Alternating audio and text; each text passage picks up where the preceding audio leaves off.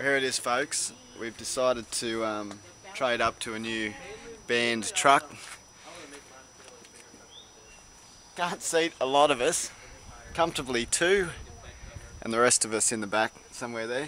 Put different exhaust on it so it sounds a little bit louder. Just beef it up a little bit because I wanted to It's a 1978. Help me out here, Joy. 1978 Kenworth. It's a beautiful thing. And then we've not only got that, but we've got the golf cart to match. Oh yeah, golf cart. There she is. That is a Sickmobile.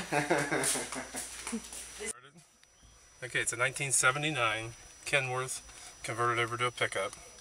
It has a Silver 92 V8 Detroit motor, 10-speed full transmission, 40,000 pound rear ends. Whoa. It's got a 10-foot extended bed on it. Dude, this is where. And it's took us about 2 years to build, off and on. So And is this one for sale? this one's not for sale. We've built 2 other trucks for sale. We sold one and we just finished one. We got another one. And where did in the one shop. truck go to? It went to Australia. Yeah. To Peter Champion, and he has Champion Brock Museum in Australia. Very cool. Yeah, I accidentally touched it and it left dust marks. Check out this Sickmobile. Are